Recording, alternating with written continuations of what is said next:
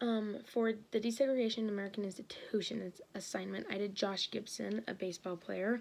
He was born December 21st, 1911 in Buena Vista, Georgia to Mark and Nancy Gibson, and he also had a younger brother and a younger sister. His first experience playing baseball for an organized team was at 16. He played third base for an amateur team that was sponsored by the Gimbel's department store, and that was after they had moved from Buena Vista to Pittsburgh.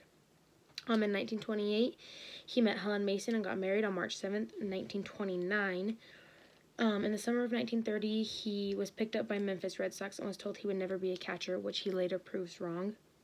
On August 11th, his wife went into premature labor with twins, and she died while giving birth. The twins were Josh Gibson Jr. and Helen, and they were raised by Josh Gibson and their grandparents.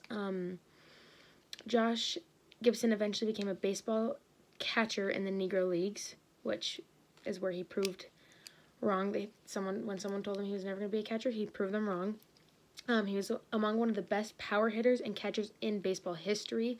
In 1972, he became the second Negro League player to be inducted into the National Baseball Hall of Fame. He played for the Homestead Grays from 1930 to 1931, and then he moved to the Pittsburgh Crawfords from 1932 to 1936, and then he returned to the Grays from 1937 to 1939, and then 1942 to 1946.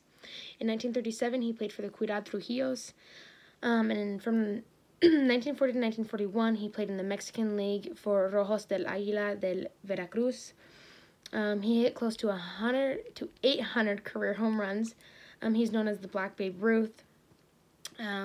He's the first player since Oscar Charleston to win consecutive batting triple crowns.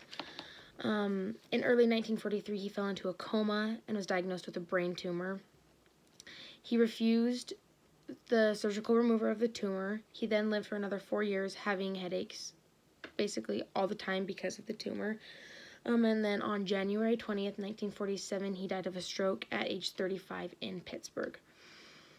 People say that he was the best black player in 1945 and 1946, and I think he's very important to the desegregation stuff because he was able to show that, like, he was able to accomplish all these things and that he proved people wrong. Everyone said he wasn't going to ever be a catcher, and then he ended up being one of the best catchers in baseball history and one of the best hitters in baseball history. And I think it's cool to see that, like, even though his wife died and he did have kids, he was still able to go all around and play for so many different baseball teams, and he went all over the place. I mean, he played on Mexican teams and all these other teams all over, and he played on American teams and whatever. And I think it's just cool to see that, like,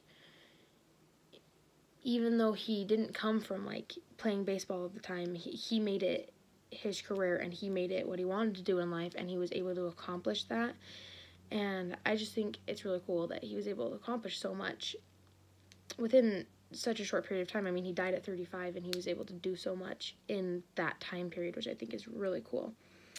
So, yeah.